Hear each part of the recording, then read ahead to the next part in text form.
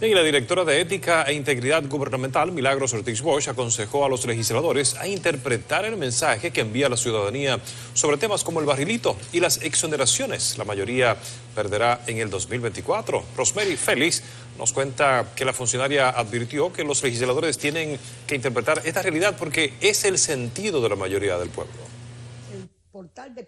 La funcionaria fue entrevistada en el marco del almuerzo semanal de multimedios del Caribe y CDN y dijo además que le gustaría ver una justicia más dinámica porque hay tardanza en muchos casos, lo que atribuyó a la falta de presupuesto. Nosotros llevamos el control de lo que sometemos a la justicia.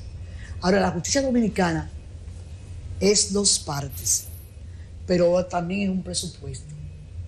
La cantidad de dimensiones que le ha caído a la justicia, la paralización que ha producido el COVID, inclusive conflicto de que si es legal o no legal el conocimiento virtual de un caso jurídico, que inclusive la Constitución establece cómo debe hacerse.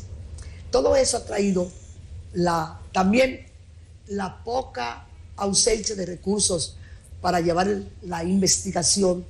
Ortiz Bosch dijo que el proceso de reforma a la Policía Nacional que inició el gobierno del presidente Luis Abinader, nadie lo detendrá. La educación ciudadana que tienen que invertir sus fondos los partidos políticos. La valoración de lo que es los principios de igualdad. Eso le hace falta a la policía. El día que la policía descubra que todos somos iguales y que el derecho del otro hay que respetarlo, ese día va a comenzar a funcionar la esperada reforma que parece ser que comienza a avanzar. Aconsejó a no cansarse de la lucha contra la corrupción, porque se debe demostrar que ese mal del que muchos se benefician le quita mucho a la gente el progreso, la casita y servicios como el agua y la energía eléctrica. Rosemary Félix, CDN.